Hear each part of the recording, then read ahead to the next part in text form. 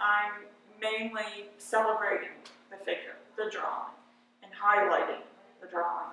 So I pretty much leave the image, the figure, by itself, or don't go into it with the pigment, but it's embedded in layers of the clear encaustic medium.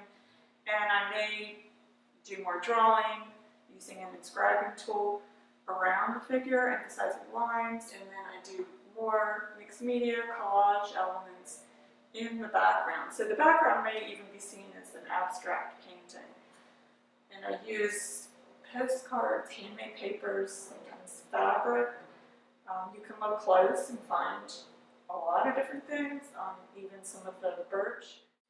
And we're doing a series of books that my husband has written, short stories, poems, and songs, my husband David Hubbard, about these paintings. The first is Poems from Within, and that's going to be about 20 poems and the corresponding paintings that he's written about. So that should be coming up a little later this year.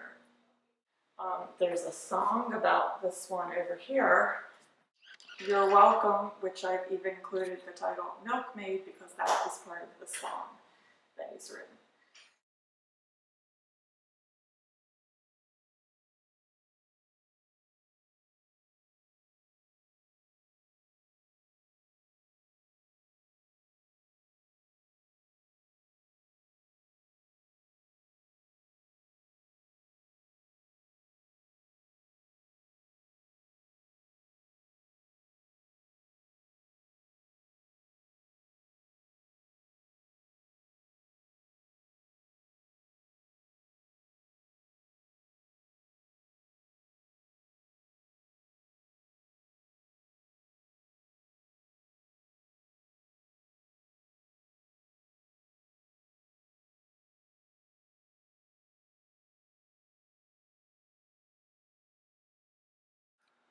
I'm also an instructor at Glen Echo Park and Yellowburn Studios. I teach children's art classes, and parent and child. I have a class coming up in April.